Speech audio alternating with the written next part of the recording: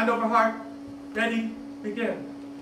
I pledge allegiance to the flag of the United States of America and to the republic for which it stands, one nation, under God, indivisible, with liberty and justice for all. Every morning, from the first grade on, this came droning out of our mouths. A series of syllables congealed into one long continuous phrase. It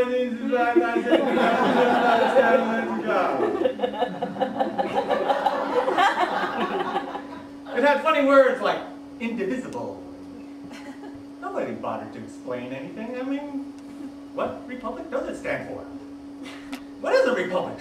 I had no idea what I was saying or why I was saying it. The best I could figure was this was some kind of a stamp of approval. It said that our classroom was respectful, obedient, and in alignment with something very grand and very serious. And good. Yeah, that was important. It was a good thing. You could see it in that red, white, and blue. Those were good colors. It was a good design, too. Very bold and graphic, yet complex enough so you actually had to count. 1, 2, 3, 4, 5, 6, 7, 8, 9, 13. The original colonies. Well, right after the Pledge of Allegiance came our daily song of patriotism with auto harp accompaniment.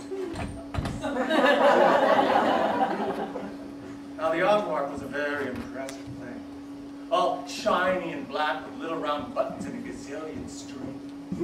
It virtually screamed out, "Touch me. Don't you want to touch me?" And you could, if you volunteered to play the patriotic song.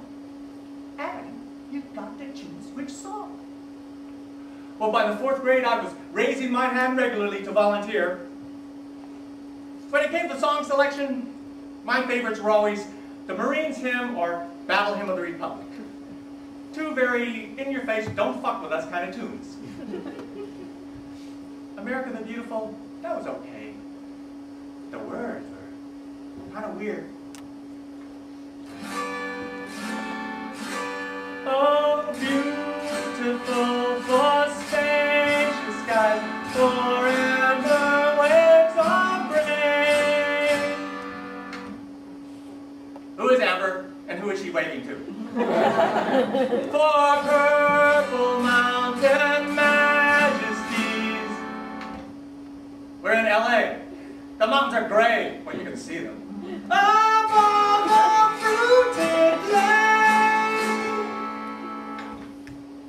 For some reason, I always pictured dried fruit. The plains, you know, they get really hot in the summertime. I envisioned this great abundance of prunes and dates spread across the edges. Gigantic slice of raisin bread. Battle Hymn of the Republic had this really great driving beat. Why not to see the glory of the coming of the Lord? He is traveling on the vintage where the grapes of wrath are stored. More fruit. Some kind of theme for our nation. Fruit, nature, healthy. Healthy. We are healthy people. Yeah, that's it. Oh, and there was always stuff about God and the Lord and how America would kick your ass if you didn't watch out. From the halls of Montezuma to the shores of Tripoli. Tripoli. That's Libya. Did you know that? Back then, I just thought it was someplace where people had really wide feet. We will fight our country's battles in the air, on land, and sea.